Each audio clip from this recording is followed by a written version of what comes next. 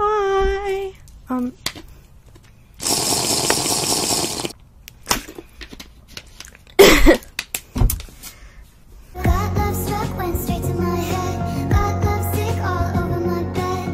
What's up guys, Carly here, and welcome back to another Cat Chats video. You know, I told myself that I'd be really motivated to do these on a regular basis, but, anyways, today we're back with more Rainbow High and a little Monster High. So without further ado, let's begin. We're gonna start with Rainbow High, and it looks like the entire thing is getting a reboot. Now, I don't really know why they've decided to do this, but they're doing it, so hooray! It looks like the first wave of this reboot is going to include Ruby, Sunny, Skylar, Jade, Violet, and Amaya. Yep, guess Poppy's not included in this reboot for the moment, but you know, it's fine. It isn't like Poppy's my favorite Rainbow High character or whatever. They ask you how you are, you just have to say that you're fine when you're not really fine, but you just can't. It also seems like the show is also getting a reboot, so love that. The biggest part of this reboot, it looks like, is they seem to be returning to the slime gimmick that they already decided didn't work and got rid of, so yeah, that's that. So my personal thoughts on this reboot is, no.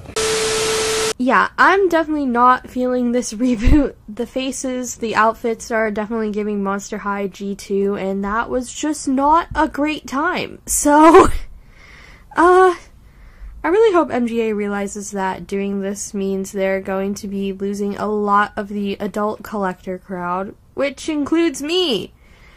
Which is unfortunate, because I really did love these dolls. Like, I was so happy when the first wave came out, and I was just like, yes, finally, these dolls are poppin', and now we're here. 2-3 years later, so that's unfortunate. Now that we've gotten that out of the way, let's get into Monster High. So it seems the original 6 dolls are getting a core refresh. Now, we've all seen Claudine and Draculaura. They're serving looks. They're definitely glow-ups.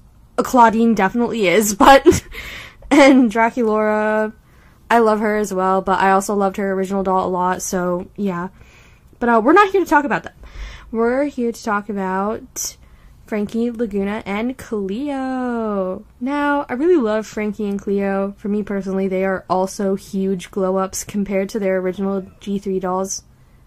Especially Cleo, because yeah. Laguna, however, I'm a bit skeptical about her outfit because of the pants. I just really don't know how to feel about them yet. I really don't. My drag, right? But we are also getting new dolls for G3 soon. We have Spectra, Venus, and Caddy. Honestly, I'm a little disappointed with Spectra's outfit. I don't hate it, but it looks very similar to her Midnight Runway doll, and, the price difference. Yeah. Venus I really like. She's definitely one of my favorite G3 redesigns so far.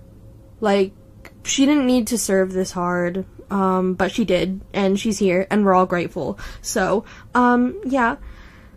And then there's Caddy. Now, I don't hate the fact that she's curvy. I love that we're getting different body types, and it's my favorite thing about Monster High Generation 3.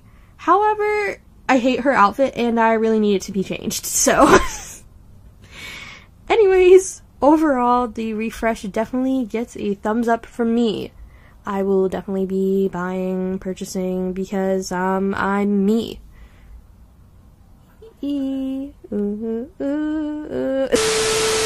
Alright, that is the end of the video. I hope you guys enjoyed, and if you did, please make sure to click like and subscribe if you aren't already.